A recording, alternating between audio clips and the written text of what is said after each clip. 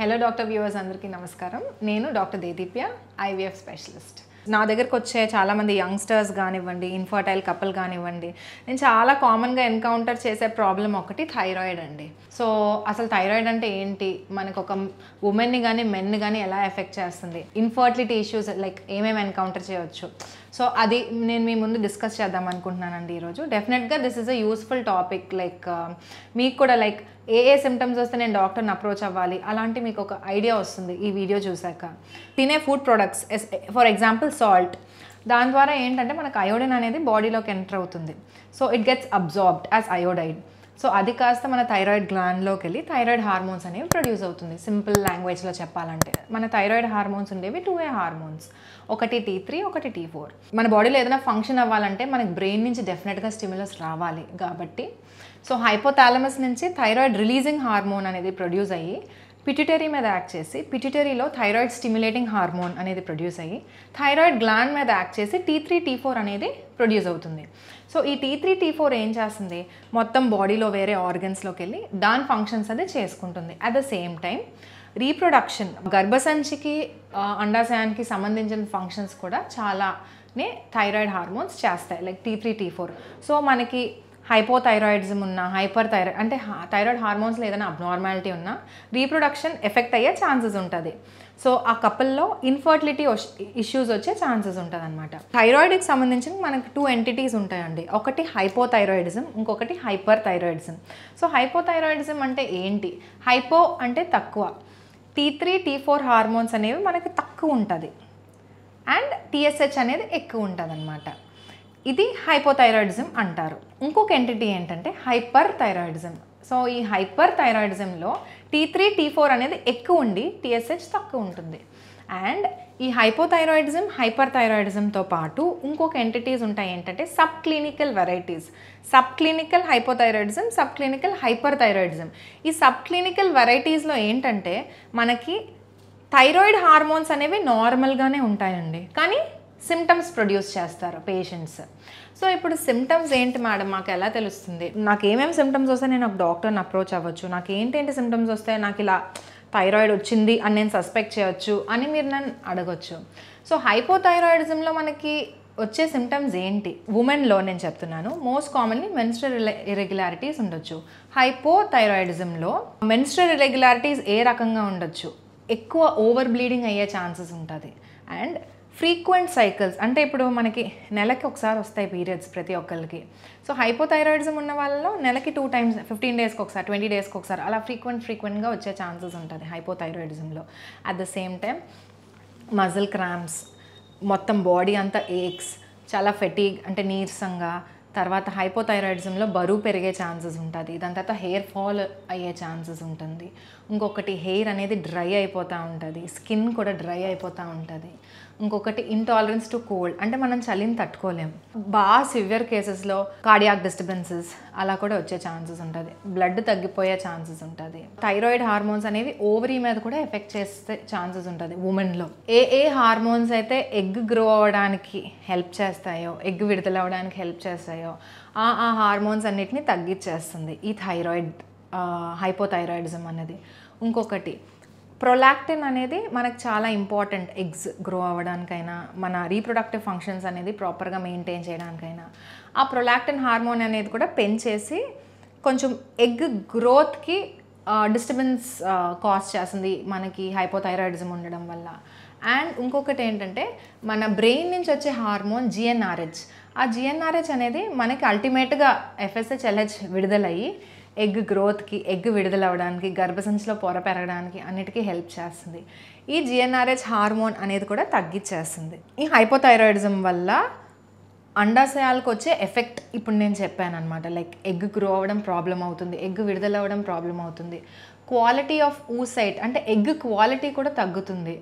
ఇంకొకటి ఈ థైరాయిడ్ మన గర్భసంచికి ఏం ప్రాబ్లం క్రియేట్ చేస్తుందంటే గర్భసంచిలో పొర, ఎండోమెట్రియల్ లైనింగ్ అంటారు, ఆ పొర మంచిగా పెరిగి దానికి బ్లడ్ ఫ్లో కరెక్ట్గా ఉంటేనే మనకి డెవలప్ అయ్యే ఎంబ్రియో వెళ్ళి ప్రాపర్గా అతుక్కుంటుంది. హైపోథైరాయిడిజం అనే ఎంటిటీ వల్ల, హార్మోనల్ డిస్టర్బెన్సెస్ వల్ల గర్భసంచిలో పొర కూడా సరిగ్గా గ్రో అవ్వదు.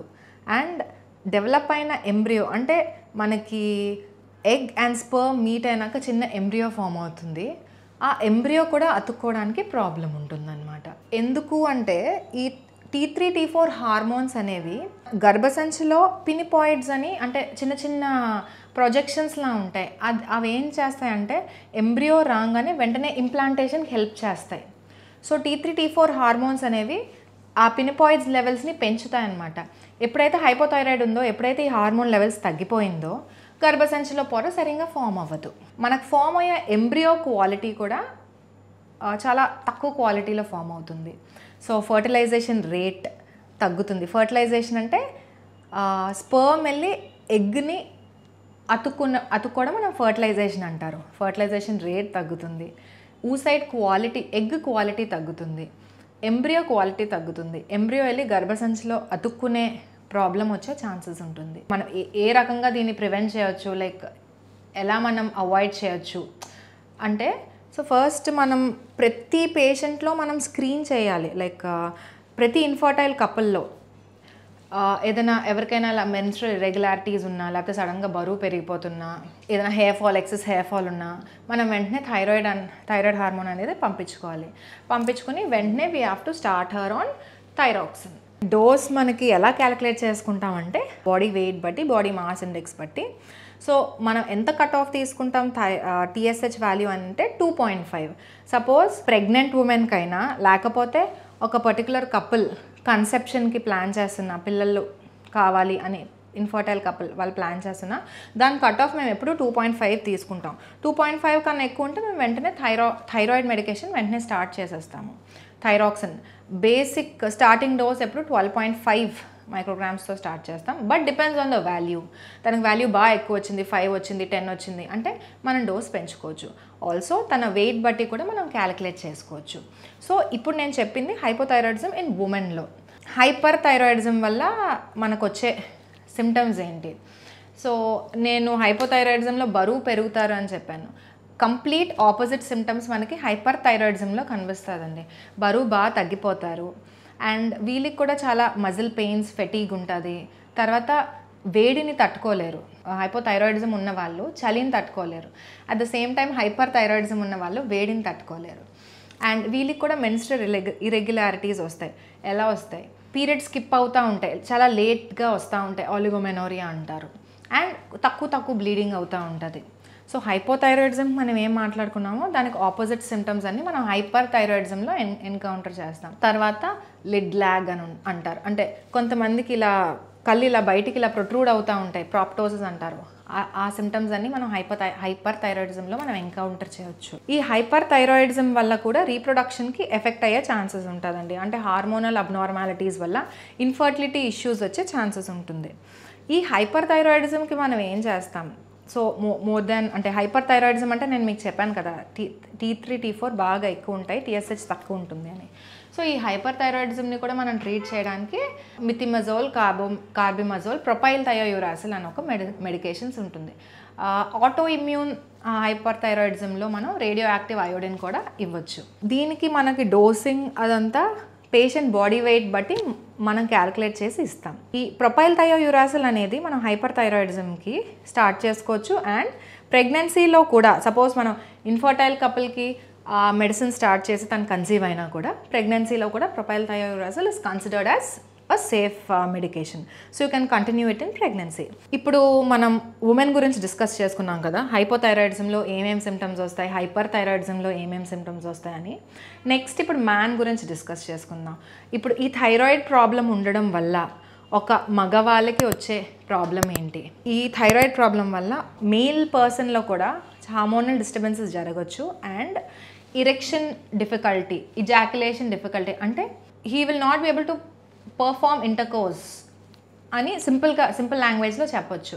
అండ్ స్పర్మ్స్ కూడా మొటిలిటీ ఇష్యూస్, మార్ఫాలజీ ఇష్యూస్, అంటే కదలిక సరిగ్గా లేకపోవడం, మార్ఫాలజీ సరిగ్గా లేకపోవడం. ఇప్పుడు ఒక స్పర్మ్కి కూడా ఇప్పుడు మనలాగా హెడ్, బాడీ, టెయిల్ ఉంటాయండి. ఆ మార్ఫాలజీ సరిగ్గా లేకపోవడం. తర్వాత వైటాలిటీ, అంటే అన్ని స్పర్మ్స్ అలైవ్గా ఉండడం. సో డెడ్ స్పర్మ్స్ ఎక్కువ ఉండొచ్చు. అండ్ మిగిలిన స్పర్మ్ అబ్నార్మాలిటీస్ అన్నీ ఉండొచ్చండి మేల్కి సంబంధించి. అట్ ద సేమ్ టైం వాళ్ళకి కూడా హైపర్థైరాయిడిజం, నేను ఎలా అయితే సిమ్టమ్స్ డిస్క్రైబ్ చేశానో, కొంచెం heat intolerance, cold intolerance, hypo ఉంటే కోల్డ్ ఇంటాలరెన్స్, హైపర్ ఉంటే హీట్ ఇంటాలరెన్స్, బరువు, హైపో ఉంటే బరువు లావ్ అయిపోవడం, హైపర్ ఉంటే తగ్గిపోవడం, ఇలాంటి సిమ్టమ్స్ వచ్చే ఛాన్సెస్ ఉంటాయి.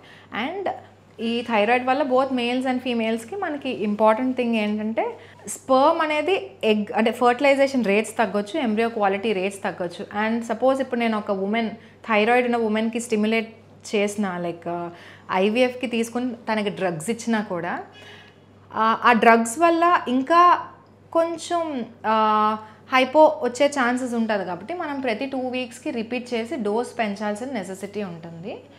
అండ్ సింపుల్గా మనం ట్రీట్మెంట్ ఏం చేయాలంటే ఇన్ఫర్టిలిటీ పేషెంట్కి థైరాయిడ్ వాల్యూ మోర్ దెన్ 2.5 ఉంటే మాత్రం, ప్రెగ్నెంట్ ఉమెన్ కూడా థైరాయిడ్ వాల్యూ మోర్ దెన్ 2.5 ఉంటే మాత్రం వెంటనే it is better to start her on లీవోథైరాక్సిన్ medication. And at the same time ఇది నేను హైపోథైరాయిడిజం గురించి మాట్లాడుతున్నాను. At the same time TSH value less than 0.4 అంటే హైపర్థైరాయిడిజం అలా ఉన్నా కూడా it is preferred to start medication for her. So మీకు doubt రావచ్చు లైక్ ఈ మెడికేషన్ వల్ల ప్రెగ్నెంట్ ఉమెన్లో అయితే బేబీకి ఏదైనా ఎఫెక్ట్ అవుతుందా అని మీకు డౌట్ రావచ్చు. ఇన్ఫర్టైల్ కపుల్లో అయితే ఈ మెడికేషన్ వల్ల మీరు నాకు ఇస్తున్న మెడిసిన్స్, ఈ థైరాయిడ్ మెడిసిన్స్ వల్ల ఫ్యూచర్లో ఎగ్ క్వాలిటీ ఏదైనా ప్రాబ్లం అవుతుందా అని మీకు డౌట్ రావచ్చు. ఈ మెడిసిన్స్ వల్ల ఏ కైండ్ ఆఫ్ ప్రాబ్లం ఉండదు. ప్రెగ్నెంట్ వాళ్ళకైనా బేబీ మీద ఏం ఎఫెక్ట్ ఉండదు, కంప్లీట్గా సేఫ్ ఉంటుంది. ఇన్ఫర్టైల్ కపుల్స్లో కూడా ఈ మెడిసిన్స్ హైపోథైరాయిడిజంకి మెడిసిన్ స్టార్ట్ చేయడం వల్ల ఊసైడ్ క్వాలిటీ కానీ, ఎంబ్రియో క్వాలిటీ కానీ, ఫర్టిలైజేషన్ రేట్స్ కానీ, ఎంబ్రియో వెళ్ళి గర్భసంచిలో అతుక్కునే రేట్స్ కానీ ఇవన్నీ మనకి ఇంప్రూవ్ అవుతాయి కానీ తగ్గవు.